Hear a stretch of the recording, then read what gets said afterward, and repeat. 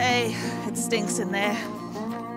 Oh, Rod, is that you, is it? I'd be in serious trouble if that smell was me, Les. In Outback, New South Wales, 70 kilometres from the nearest town, Bushmen Rod and Les are on the hunt. I reckon a snake's got in here or something, got up under something and died. In the fierce heat, the stench of a dead animal has saturated the Bushmen's camp, making living inside unbearable. Man is not real happy about the smell. Yeah, it's all right, nothing there. Oh, yeah, it's gotten worse in here since this morning. Oh. She'd have bloody hit me with a pick handle if I'd gone to work and left that smell there. Oh, bloody stink coming out of here. Jesus. What this is our air conditioner for summer. All this side of the claim I've worked, it's all mined out. So the air conditioner sucks the cold air up from underground and blows it in here. Something's gotten down one of the old shafts and died, and the smell's bloody horrible, so I'm gonna have to climb down this old mine here and see what it is. I'm not real happy about going underground here because this is really dangerous ground, this little field. I haven't been down there for years, so I don't know what it's going to be like, but I know it's not going to be good. What's it look like down there? Bloody awful. Oh, I don't want to do this. The ground here is very unstable. It's very wet. Jesus. The walls start to dry out, and as they dry out, they shrink, and as they shrink, they develop these big cracks. And all this is just the walls that are caved in. But if you're walking past when one of these big rocks come down, it's definitely going to ruin your day. Found anything yet? I can't smell too much, but I don't think it's down this end. Knowing what some mines go like, pieces falling out the walls and stuff like that, or the roof falling in, you do worry and try and keep a check on him. Jesus. It's a real dangerous mine, this. We don't work it anymore for that reason. The smell's starting to get a bit worse, so we might be getting a bit closer. Jesus. It's a kangaroo. Oh. Poor bastard's come down here and landed straight on one of the steel posts we've got. Drop the bag down? Yeah, mate, drop it down. Here she comes. I just wanted to get in, get it and get out. I didn't want to hang around down there too long. For the smell or for the danger of the mine. Oh,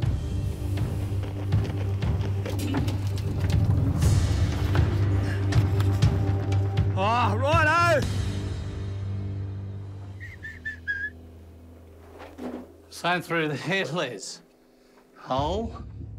Hole? Yeah. It'd be pretty close. We reckon that the exploratory holes that we're looking for are a couple of metres that way.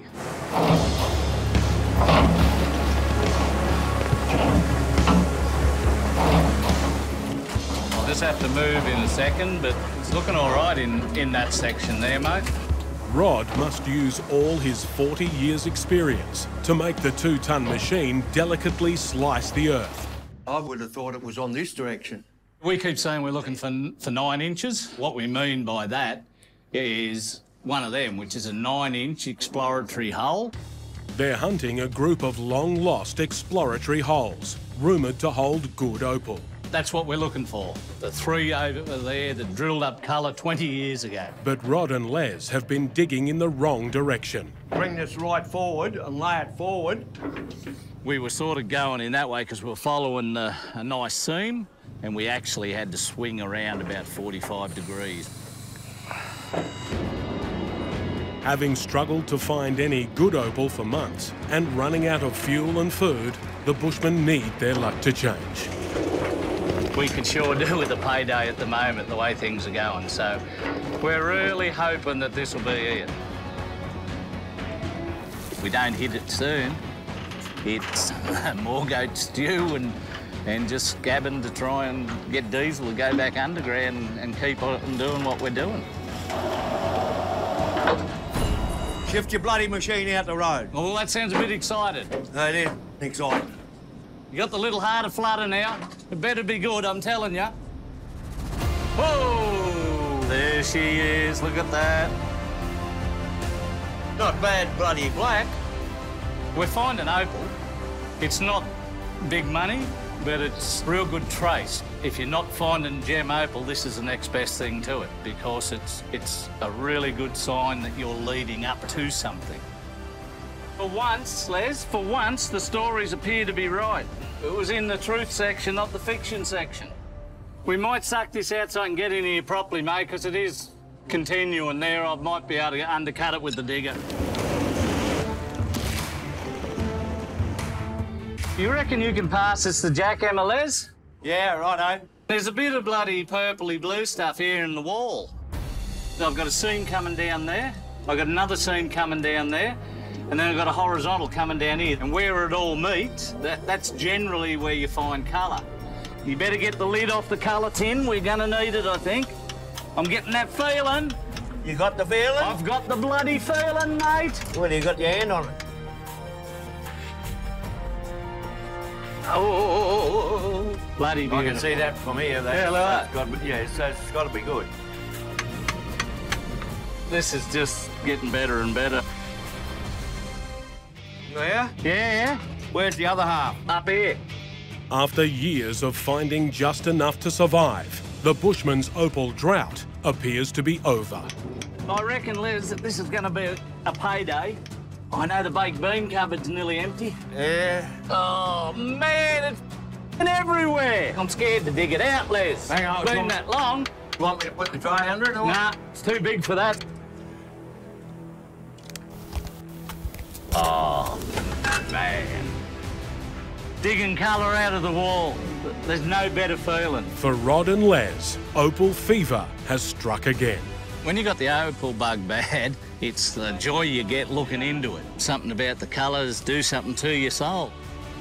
It's just so pretty. The Bushmen have unearthed high-quality black opal, mainly medium-value blue-green, on an intense black base. They have almost 400 grams, with an estimated value of $20,000, taking their season total to over $30,000. I reckon there's bigger things to come, you know. If this is the edge of it, you'd imagine what the good stuff would be like. Be bloody ripper in there if this is only the edge. I'm thinking we're going to hit it in this claim. This might be the claim that gets us all we want.